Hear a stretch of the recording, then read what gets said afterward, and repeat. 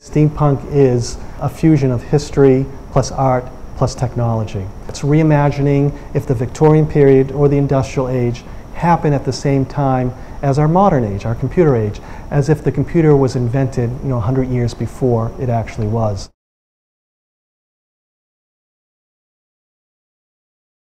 Could you explain more about Modvic and Steampunk? Modvic is a business I started in 2007, and it's actually the combination of modern and Victorian. It's bringing these two opposites together.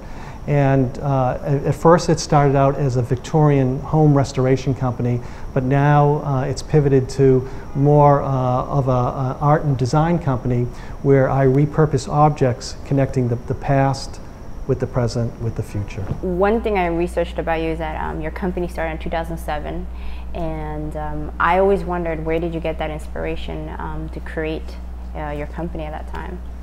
Well, I kind of say steampunk found me. I didn't find steampunk. Okay.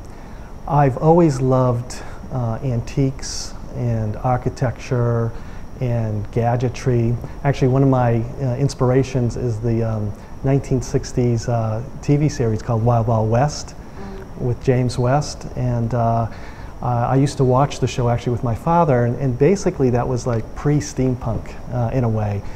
It was like James Bond in the Victorian period, and with the beautiful kind of Victorian aesthetic, but all this technology and gadgetry. So I've always enjoyed really design and working with period objects, but it wasn't until really in 2000 where we moved to our present house in Sharon, Massachusetts, 1901 Victorian craftsman, and we started to bring antiques and period objects into the house, but instead of having them sit there like, like a museum where you just see the object, we started to creatively, try to come up with ideas on how to take the technology that we had in the house, in the kitchen, in the home theater, in the office, and then integrate it into the period objects.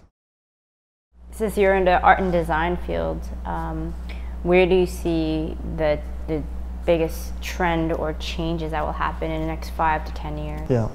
I recently did a steampunk art exhibition at the Springfield Museums in Springfield, Mass. And the signature exhibition was called Hue Machines. And Hue Machines are these anthropomorphic functional sculptures of iconic inventors and authors of the Victorian period. So people like H.G. Wells, Jules Verne, Edison Tesla. And we actually created them where they become the machines that they either wrote about or created. So H.G. Wells actually becomes a physical time machine, and he's made up of repurposed parts and pieces that actually existed when he was alive and that were relevant, would be relevant to him, clock pieces. And so so I'm kind of into cyborgs and man and machine type of things. So I think in the next 15 to 20 years they will be working cyborgs, me and you. What do you do for spare time when you're not doing Modvic and Steampunk? I kind of live steampunk. I'm always thinking about kind of the next thing, and it's become kind of an OCD thing for me in some ways, because I get into this mind space where I'm looking at something and thinking about what it can be.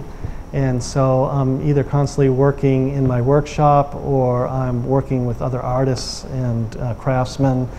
And so I don't have a lot of spare time, and I think when I do have spare time, I'm watching reruns of Wild Wild West.